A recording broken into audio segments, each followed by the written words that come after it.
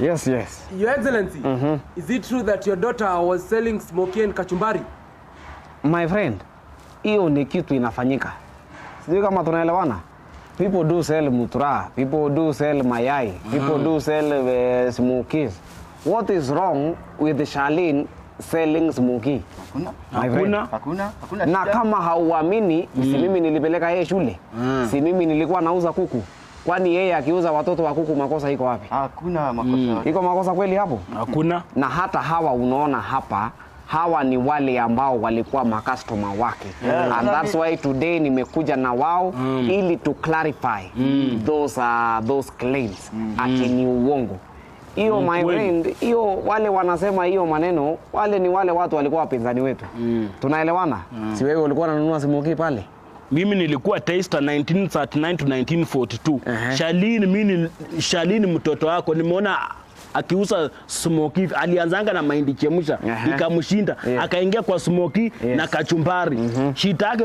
Shita yake ni kwamba alikuanga anaekea mtu chumvi mingi, lakini nimenunua kwake mimi, nimekula smokie zake mpaka venye mimi nili drop out. Cause mimi ilinishinda, lakini Shirleen mimi I can say witness na macho zangu nimeona akiuza smokie 1939 to 1942 nilikuwa taster mimi nikifanya course ya food and beverage. Bas.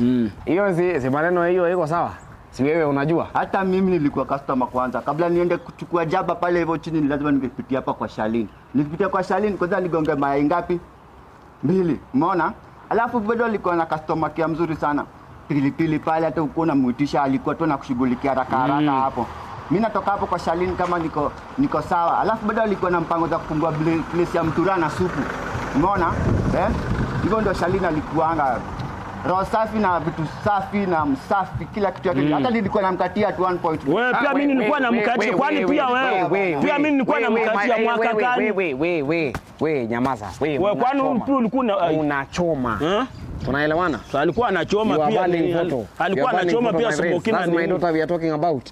Ama wewe unataka kulala ndani? Sasa tumekuja kutetea. Abu tuachane na hiyo maneno kwanza. Wewe mtu ya habari endelea. Mr. President. Yes.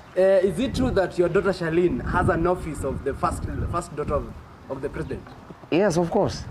She's a human being. Ama ukupata ofisi hapo makosa iko wapi? Mimi nafandiwa na taxpayer ama kwa sababu sasa mimi nauliza wewe, nani hana ofisi? Si hata wewe ile choo yako ya nyumba unaitanga ofisi? Si ni ofisi. Uko na ofisi ama hauna ofisi? Sio kama tunaelewana wewe mtu ya habari. You know, sometimes we must be fair. We must do things transparently. We must do things the way they are supposed to be done. Hii maneno ya kuleta fitina hapa na kule, my friend, hiyo ni ndoto ya mchana nani? Hiyo haiwezekani.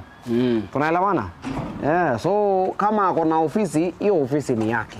Anafanya mambo yake. Ako na vitu yake. Sasa si yeye ni mtu ako na ID. Sasa mimi namuuliza nini? Wewe mtu ya habari. Tuko pamoja?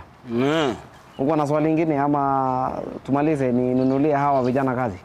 Chai. Nunua kwanza. Smokie. Siku hizi pia utoi. Wewe tutaonana. Utoi kama siku za toa watu wa kamera wakiona. Kwanza crate ya mayai. Baba ya Shirleen atilikuwa makastoma. Nataka crate. Bas, twendeni. Hiyo maneno washughulika. Sawa, toa kitu kama unatoa. Si atoa uongoje 2027.